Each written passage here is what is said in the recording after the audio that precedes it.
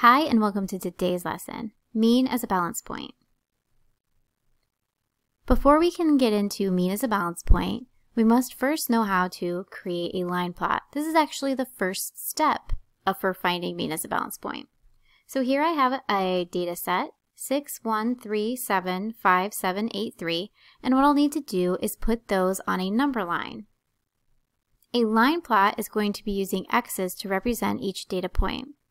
So I have 6 represented by an x, and I'll just go through and put each of my data points onto my number line. So 1, 3, 7, 5, 7, 8, and 3. Sometimes you might use a dot plot instead of a line plot. So what's the difference? The difference between a line plot and a dot plot is that a line plot will be using x's to represent each data point, where a dot plot uses circles. Now that we're familiar with how to create a line plot, we're going to go ahead and use this in order to solve mean as a balance point. Let's look at a new set of data. Here I have 8, 8, 8, 9, 12. So remember, our first step to solving mean as a balance point is to create our number line. We have 8, 8, 8, 9, and 12 listed. This is our original data. Typically, you're going to go ahead and solve mean as a balance point from right here. I want to show you what this looks like before and after, so I'm going to go ahead and do another line plot that looks exactly the same so that I can show you what the balance side looks like. After we've created our line plot, the next most important step is to make sure that we are looking at the outermost point of our data. So here on the left, that's 8, and here on the right, that's 12. I'm going to be moving each of my outermost points towards the center one space at a time. And I'll need to do one on the left, then one on the right, then one on the left, then one on the right.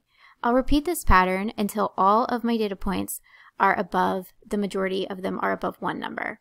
So first I have 8, so I'm going to move it over 1 to 9.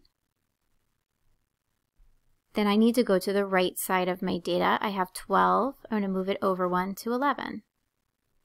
I'm just going to repeat this process. So this time 8 is my outermost point on the left, so I'll move it to 9. And this time my rightmost outer point is actually 11, so I'll move it forward to 10. 8 goes to 9, and 10 goes to 9. Now you'll notice that all my data points are stacked above the number 9. That means that my balance point is 9. And that's all the steps are in order to find mean as balance point. Let's recap. We know that mean is the balance point of the data on a number line. Each data point is represented by an x on our line plot. For how to find the mean, we'll move our outermost left point towards the center. Then we repeat with our outermost right point, moving the same number of spaces each time.